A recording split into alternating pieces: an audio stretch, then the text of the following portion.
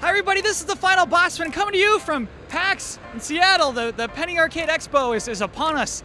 You might be wondering why I'm not wearing my typical shirt and tie and suit. And it's because I had a whole bit planned where I was going to be cosplaying as Knack and kind of goofing around. And that didn't work out so well. I made a real bad costume. So what's happening today is I kind of had a change of heart.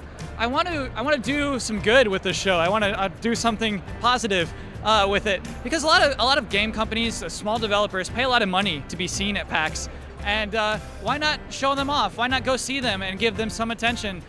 So today's segment is called Short Lines. Let's get started.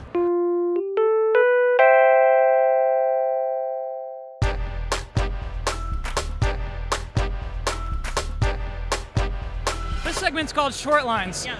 And it's in the Indie Mega Booth. There's never a line that's more than like 2 or 3 people long. Everything else has huge there's just lines behind us. The Indie Mega Booth is the most fun at PAX. Would you agree with that? Of course I agree with that. I think that's an accurate statement. There's so much to see here, and we kind of built the booth in such a way that whatever your preferences are, whether you like indie games or not, there's going to be something interesting in here, and that's why we always keep the Mega Booth right here at PAX, at like between the big AAA games, so that even if you know nothing of indie games, you can walk over here, see a game that you like, and get lost in all that indie has to offer. Moonlighters is a 1950s heist adventure game. It's about a group of entertainers who are kind of like the Rat Pack, who get pushed out of the spotlight when rock and roll becomes the cool new thing, and so they resort to kind of pulling heists to get even. We have brought a lot of games. We've brought Ridiculous Fishing, our iOS game. We've brought Gun Gods, which we're releasing for our birthday tomorrow. We've got our upcoming project, Luftrausers, and we are bringing our latest project, Wasteland Kings, of which we're live streaming development as we make it. Our Mellow is a multiplayer board game, basically, but it's a card and board game, and it's on digital platforms. So we're trying to bring board games to life. It's up to 4 players, and you take control of a hero of one of the 4 clans of our Mellow, and that are all vying for the throne.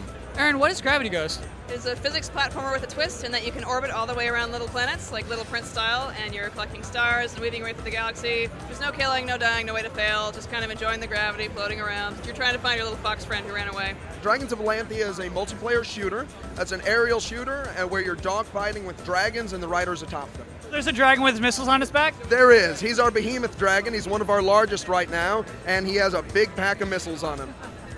So it's Lifeless Planet, and it's a third-person action adventure, but it's sort of an old-school sci-fi, almost Twilight Zone type story where you travel to this other planet light years away. When you get there, however, you find evidence of prior human habitation. Soviet-era Russian town, abandoned, deserted. You wonder, was my mission a hoax? Adventure ensues from there. Rimmed Capsule. Will you say the name? You're better at saying it than I am. Rimmed Capsule. So I call it a meditative space strategy game. Scale is a first-person reality manipulation game. It sort of tries to reimagine exploration in games with a unique resizing mechanic. You can scale objects up and down in a very unbounded, free kind of way. The structure of the game is not like Portal, which everyone wants to compare it to.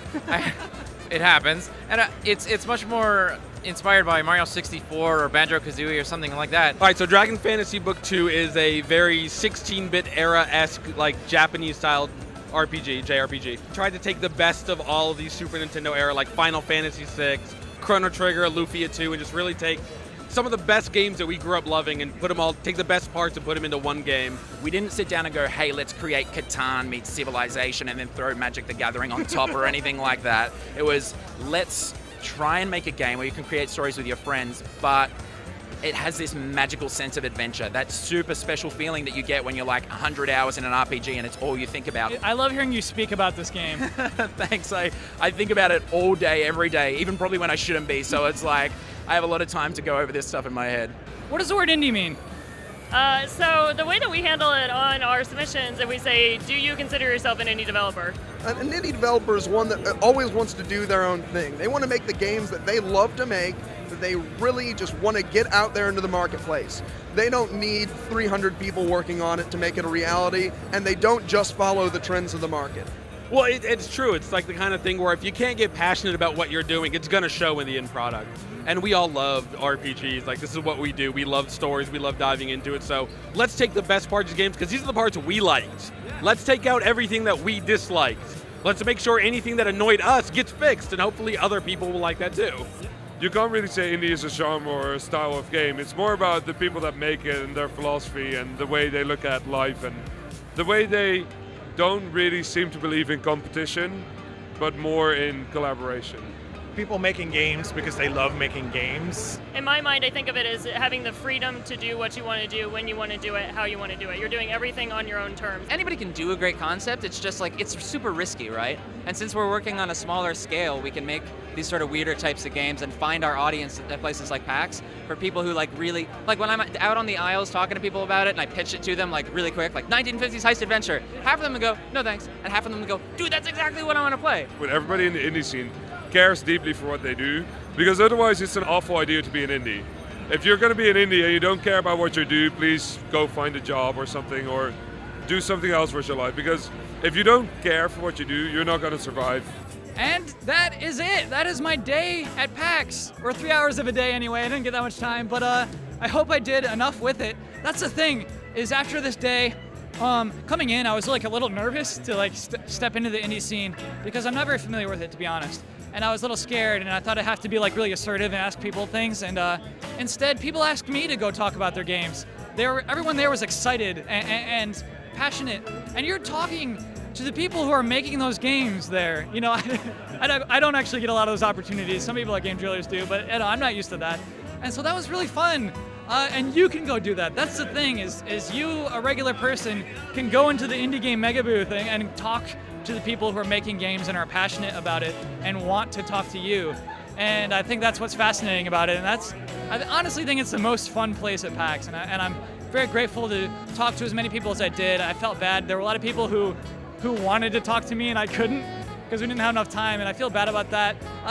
So if you're at PAX or any of the PAXs of the world, go talk to the indie game people, because they want to talk to you. Also, go play indie games, because they're great, they're fascinating, they're original and unique, and not all of our games are those things, so that was really nice to see. Anyway, that is the episode for this week. I'll be back next week. I hope to see you then. Thanks for watching.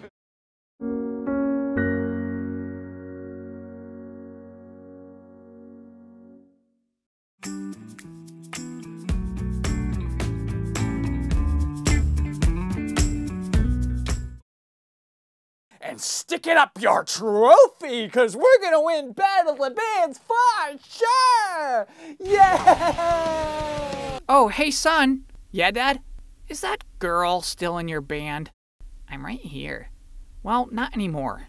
Do you remember that boy who went off to study abroad in Finland? Well, he's back, and he's going to be your new lead singer now. Get rid of her. Dad, wait, what? What? Well, look, I know it sounds scary, but listen, he's a really nice guy, and also he joined a band while he was in Finland, one that used to be pretty popular, and then he kind of ruined it completely. Also, there's a bunch of rumors that he might become your mom's new boyfriend. Hey there. What is going on with this band? I mean, seriously. It's like all these things keep happening, and it's almost like we're going to be too good. Hey, everybody, we're going to win Battle of the Bands for sure! Yay!